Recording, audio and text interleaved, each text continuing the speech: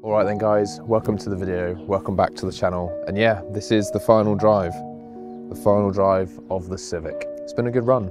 I've had a lot of good fun with it, but the time has come for more power, baby. Yeah, this is not the last drive of the car forever. This video is more about actually my experiences with the car in its current state before the cams and the exhaust go on and all of those changes. So before we actually go out and drive and I run through all the things I found with this car, I thought I'd actually explain what's going on and why the exhaust is going to be changing everything. So if you didn't catch my original mapping video at Dyno Days, basically what happened was in the engine bay, I have all of this stuff to bring more air in, and the issue is that the spoon exhaust system is just not flowing enough air out to be able to compensate for, well, mainly this inlet manifold. So if you watch Dyno Days video on my car, not my video on my car, in that video they explain it more, but basically this inlet with this manifold and exhaust system, mainly the exhaust system, that is the thing that's the problem, because a standard inlet manifold, according to the Dyno Days, would have made more power on this setup than having this inlet, because the exhaust can't flow the amount of air that this inlet allows in. With me getting the cams, that doesn't change that situation, so I had to get a different exhaust system too. So from this view, nothing is going to change visually, but obviously the Skunk 2 cams are going to be going in the engine. That's going to be amazing, it's going to be great. But the reason I'm not just changing the exhaust, because if I'd had to have just changed the exhaust, I would have had to have got a different map anyway, because it would have flowed more air. So I was like, well, now is the time. If I'm ever going to do it, I might as well just get the cams at this point and only get one more remap, if you get what I mean. So that's sort of the reason behind why I've ended up going down this route. So anyway, that's the engine stuff. Now let's head to the back. So this spoon exhaust, it does sound incredible at full acceleration.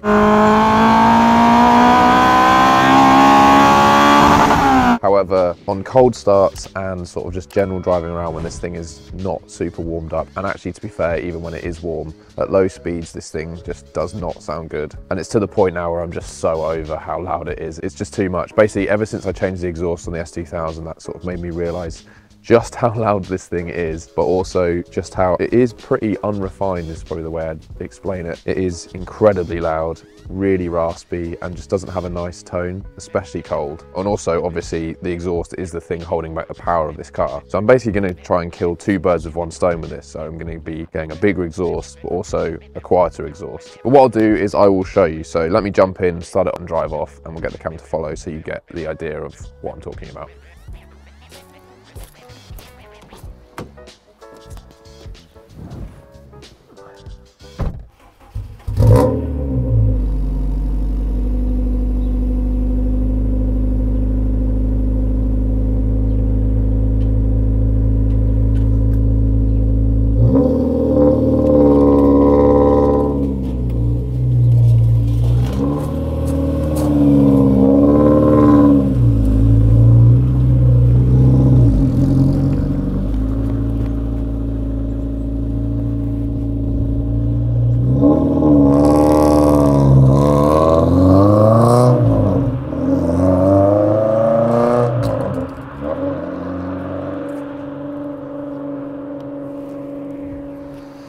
So guys, as you can tell, that thing is just too much. It is way too much for just daily driving and sort of the low speeds and all that kind of stuff now. So the fact that it's restricting the power, and because of how loud it is in situations like that, that's basically why it's getting changed. But to elaborate on that some more, let's jump back in the car with me so I can explain a few other things. And I just thought I would also run through basically what this thing's been like with the current setup, so I can compare this to the future setup, and also just sort of to give a nice little bookend to the end of the EP3 in its current state as it is right now. If you haven't seen any of the other videos, rough overview, this thing currently makes 221 horsepower, and I guess I was a bit disappointed in that, because I was expecting more power based on the engine mods that I've got in here, and obviously with the exhaust system holding it back, that is where the power was lost. So I always basically knew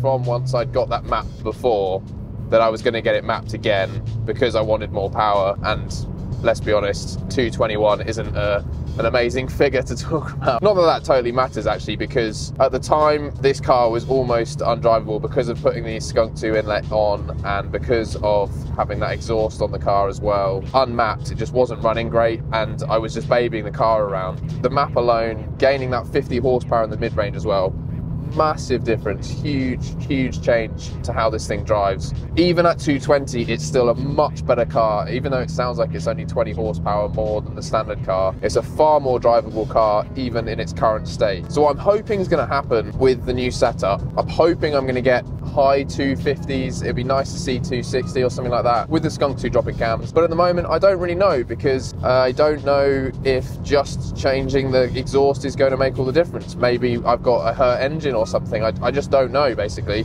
So with the new map, the Vtec crossover has been completely smoothed out. So this thing, you now don't get the crazy changeover, which I guess is a bit of a shame, because this Tegra induction kit with the crossover of an unmapped car sounded so good. But the performance gain for not having that basically drop in power crossing over to new cam, which Honda mapped into their original map, means that I've gained 50 horsepower in that mid-range now, which is a huge jump. Makes this thing far more usable when like accelerating out of a corner or something like that. It's also to the point where I do think this thing is, even at 220, low down is definitely faster than the S2000. I just feel like the S2000 will catch up once you get higher in the speeds, and once that thing's fully in Vtec, because the gearing's so much longer in that, it stays in the power for longer. This thing, even at 221, has been a lot of fun and has been far more usable for me than it not being mapped, which I guess is also why I'm so excited to see what happens and how much power this thing makes afterwards, because it's already a fun car and already can keep up with quite a few things on the road.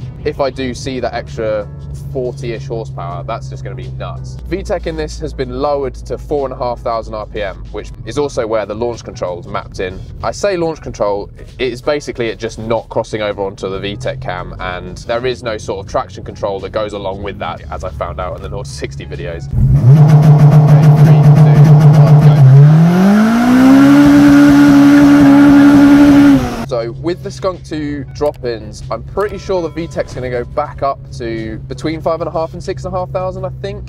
So that's going to be an interesting thing to get used to as well, especially because that almost puts it back to where it was as standard. I'll also be curious to see whether the new map is going to be with the car revving out to the same 8,600. I assume it will be, to be honest. I can't see that being the thing that changes. I know it seems weird because it sort of seems backwards, but I'm kind of looking forward to this being mapped again, because it gives me things I can relate to rather than it just being everything in one go, which obviously is the way more cost-effective way of doing it. And I'm hoping that basically through the videos that can inform your decision, so I've gone through this so that you know what you can do. I'm definitely looking forward to seeing the difference, because realistically all I am doing is changing an exhaust and putting some cams in. Like, that's not that much of a change, but that's only because I've done all of the other stuff already. It is also at the point of diminishing returns for the spend. Beyond this, it kind of, unless I do a K24 Frank engine, which to be honest I'm probably not going to do unless I blow this K20 up or whatever, I can't see me spending any more money on the engine side of things to get more power, because it just becomes so unrealistic. I'm not going to be boosting this, it is going to be staying at A, and I think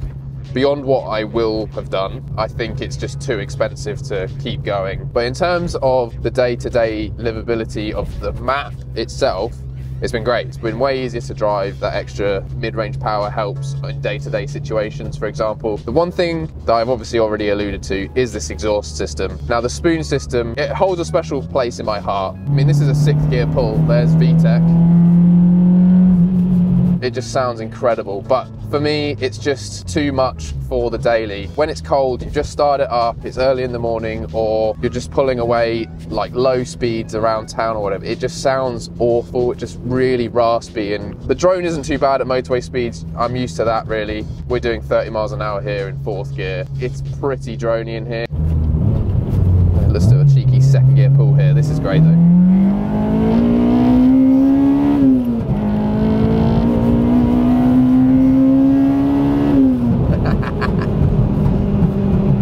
So those overrun pops, popping flames above 6,000 RPM, which is a feature I asked for because I didn't want them any lower than that, because I'm not trying to be an ASBO everywhere I go. I don't want to sound like a Fiesta with a pop and bang map. It's whatever you're into, I suppose. But for me, yeah, having it over 6,000 is cool, because if you're over 6,000, it means you're obviously giving it a little cheeky send. So I will be doing a full exhaust system change. I'm taking the spoon manifold off, I'm taking the spoon N1 catback completely off and changing to a different exhaust system, because I just need that flow. I mean,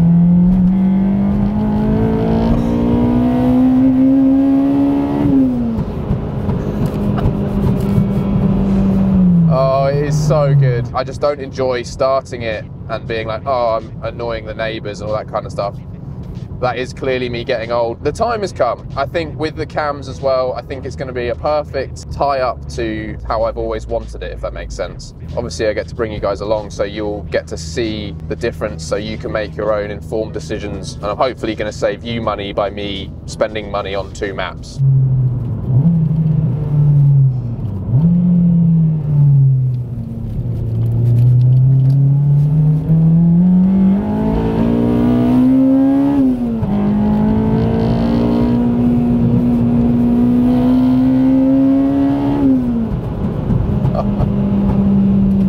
Exciting times. I've been looking forward to this for a long time. It's been on the cards pretty much ever since I did get the last map. It's time for a bit more power. That's what we're always all chasing, isn't it? If everything goes to plan, this car will be exactly how I want it power-wise. So in summary then, we've got 221 horsepower, we've got Vtec crossover at 4,500 RPM, redline moved up to 8,600 RPM, 50 horsepower gain in the mid-range. It's going to be interesting having this car with a different exhaust tone, because I've had this spoon exhaust on the car for a long time. 4 years now, I think.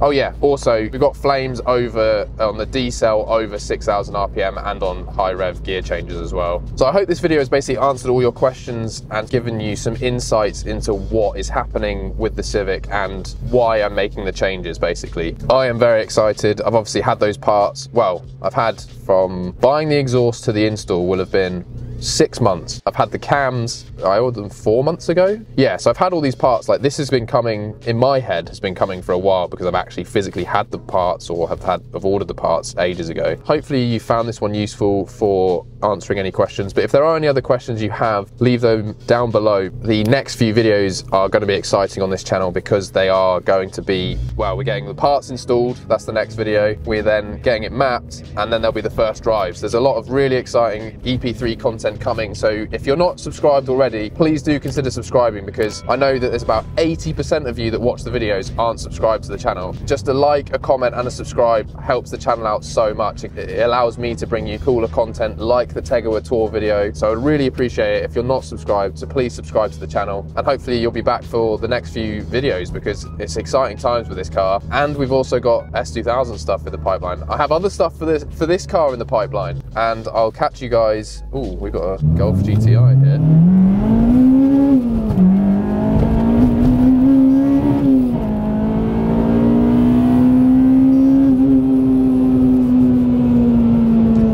Sorry, Golf GTI in front. Thanks for watching guys, and I'll catch you guys in the next one.